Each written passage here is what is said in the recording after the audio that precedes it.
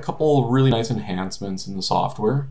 One is that we now have support for hole milling cycles. So this is a common practice on Heidenhain controls and Siemens controls.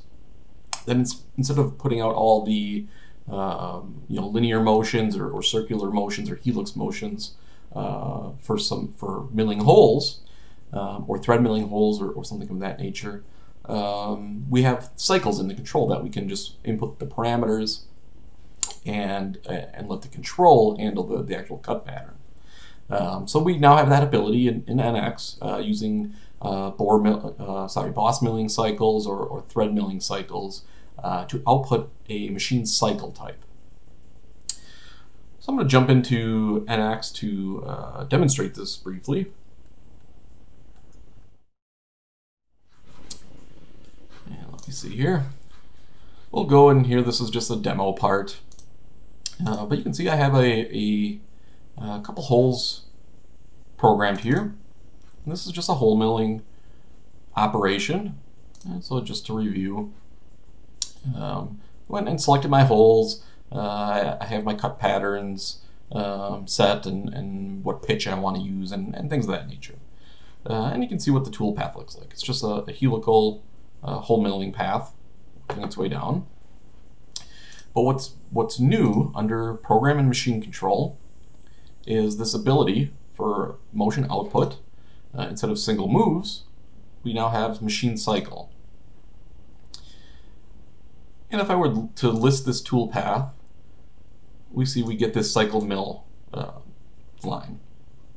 And this is the output that we need for the post processor to be able to output cycles.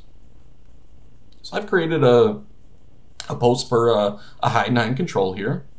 And I'll just go ahead and run the code, post the code, and we can take a look at it.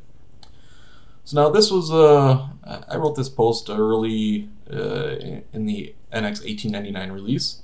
And at that point in time, the post did not come out of the box to support any of these hole milling cycles. So I wrote my own logic to handle it. However, now Siemens development, their post development team, they've been working on many more cycles that they support. So as we move forward in time here, there'll be more and more support out of the box for this functionality.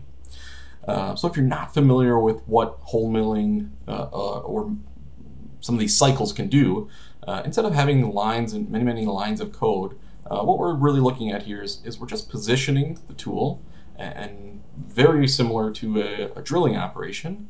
Instead of just drilling the hole, it's calling out, in this case, it's cycle def 208, that's Heidenhain cycle for doing some bore milling, and it has a number of parameters that this information is parsed from our operation and output. So the machine will just go ahead and do these bore milling operations. And in this case, I have four holes that are going to be bore milled. And then those same holes, I have a thread milling cycle. And if I go into my thread mill operation, we can see the same is true. We now have the motion output for machine cycles. And once again, if I post this code, we'll see the output looks very similar. The only difference being that instead of a cycle 208, we now have a cycle 262, which is Heidenhain's thread milling cycle. So it's really nice functionality there for minimizing how much code is in the machine.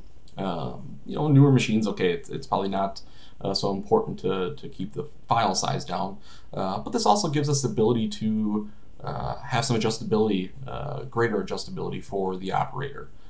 They can easily change depth. They're just changing parameters. They're not changing any real positions of the machine.